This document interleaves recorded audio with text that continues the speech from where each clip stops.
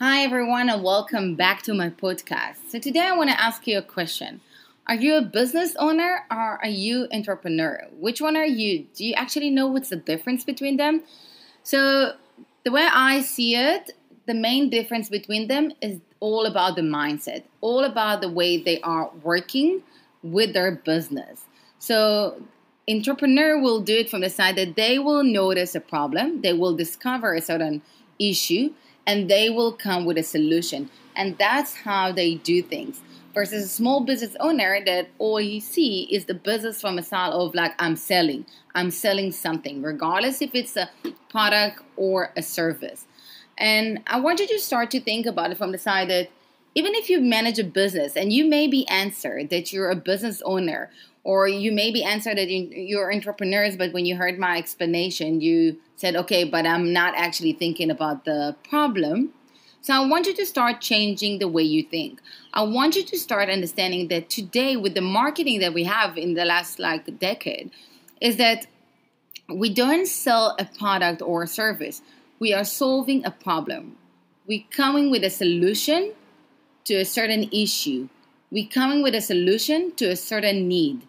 If in the past, from a marketing side, people used to first think, okay, so let's say my fridge is broken. So I know that, right? Realistically, like logically, I know that.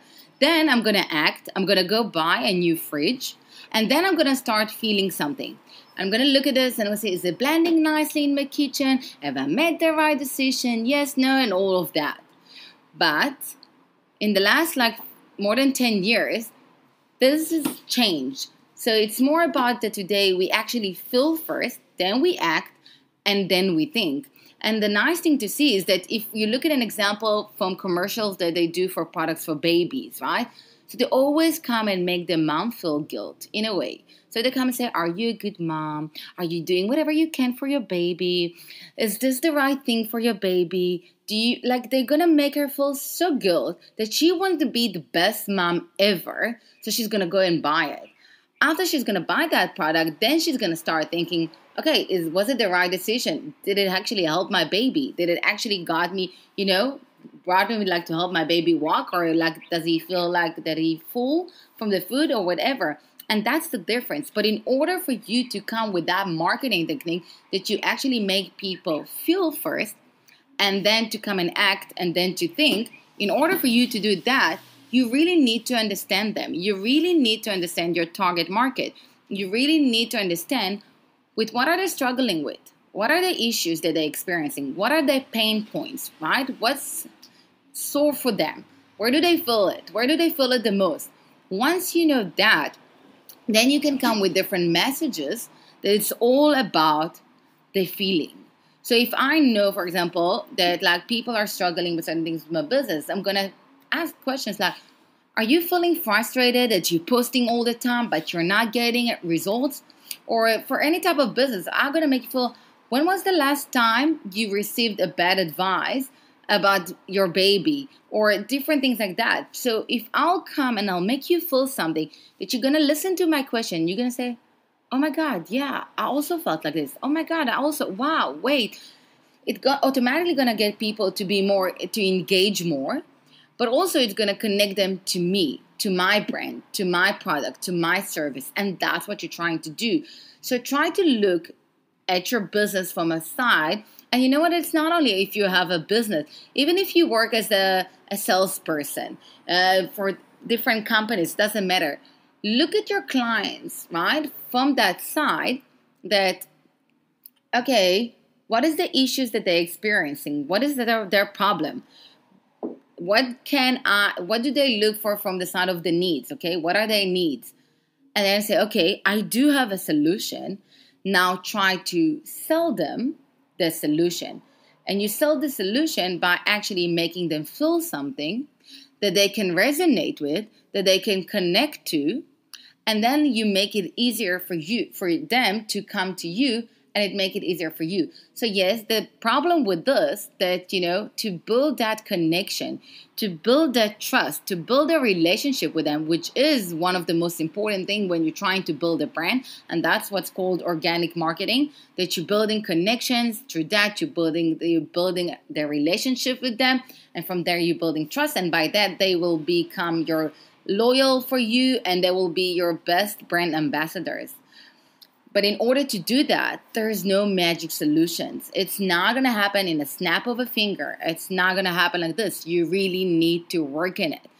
And I know that lots of people don't have the patience to wait for this. But if you do it and you do it right, and that's the reason why also a lot of entrepreneurs, and especially if you look from, high-tech industry, for example, they have lots of patience to work on a solution until they're going to excel it, until it's going to be the best of the best. And that's why some of them getting to a part of a success that people pay millions, if not more, for their technology, because they've realized what is the problem. Now they're working on the solutions, and they've got the patience to work right on the solution until it's going to be so accurate that they can actually launch it and try to sell it. So as well with your business, if you work things gradually and you're working smart and you're building it up, that's going to help you. That's going to help you build your brand. That's going to help you to become a good entrepreneur. And that's going to take you to the next level. And it doesn't matter if you don't think that you have it in you. I promise you, you do. You just need to change the way you look at things. You just need to change your perspective.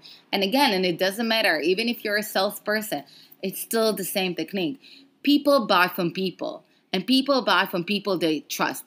Doesn't matter if, let's say, I'm a sales representative of a big company and now I'm coming to sell. They know that brand, they know that company for many years. But bottom line, one of the main things that also going to convince them is that connection between the two people. And if they feel that they trust you, they will go with you. Even if you're going to tell them, listen, we're launching a new product. Do you mind trialing it? They don't care because they trust you. They know that whatever will happen, you've got their back. And they will come and test it and trial it. And that's the thing. So always bear in mind that people buy from people. And the thing is that as an entrepreneur, your life is not easy. There's a lot of ups and downs. It's like a roller coaster. And I'm going to keep repeating it because it is. It's like one moment you're down and one moment you're up.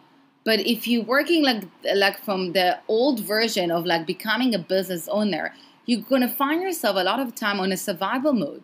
That all you're trying to do is to get enough business coming in for you to pay your rent, all your expenses, and maybe even above it.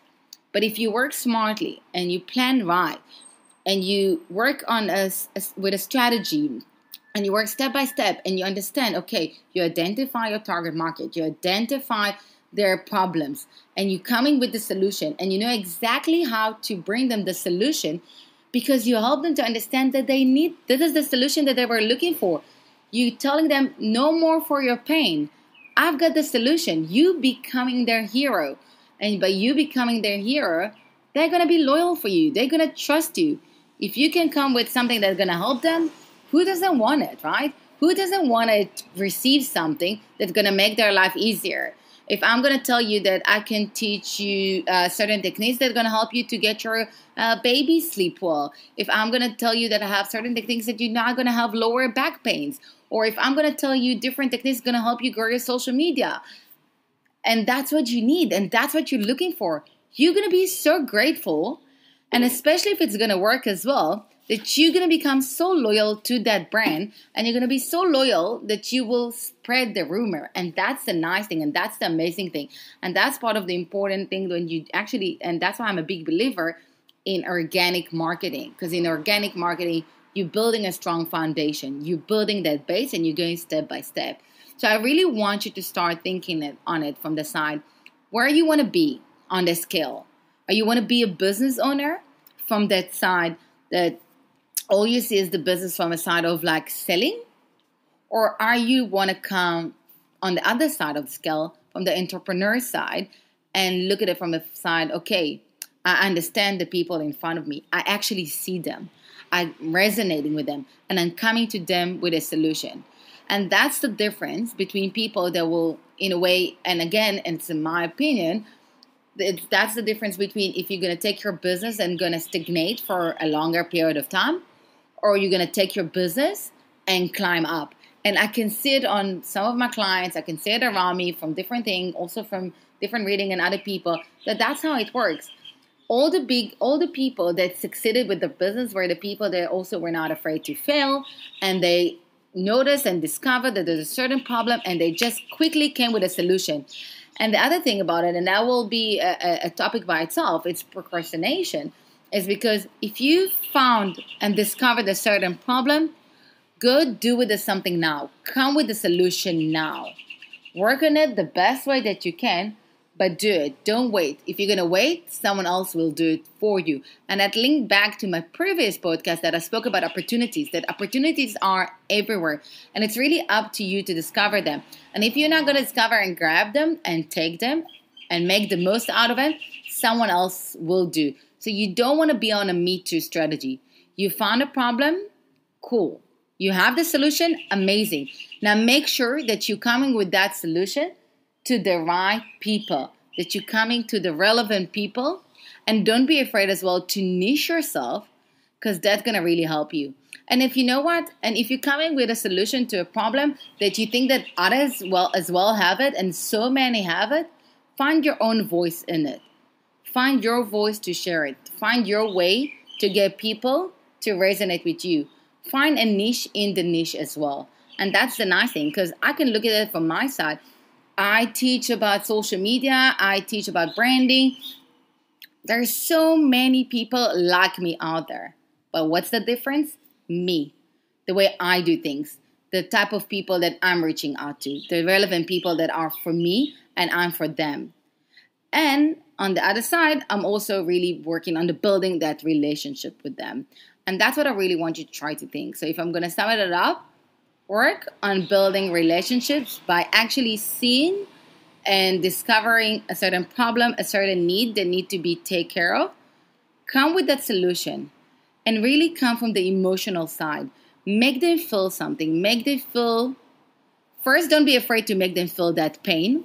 Okay, make them feel uncomfortable that they're finding themselves moving from the chair or like standing up. If you can make them feel, it's either by laughing, by crying, by getting angry, any type of feeling will make them actually engage and respond. And that will, in a way, and if on that specific post or element, you're going to tell them, okay, now you feel like this, but I do have the solution for you. Then they're going to feel relaxed because you've got the solution, and they will want to come to you. So I hope it'll help you. I would love to hear, what do you think you are? If you're a business owner, a small business owner, or entrepreneurs, or if you're going to change your mindset, then you're going to start working on solving a problem and not selling a product or a service. And I'll hear you in my next podcast. Bye.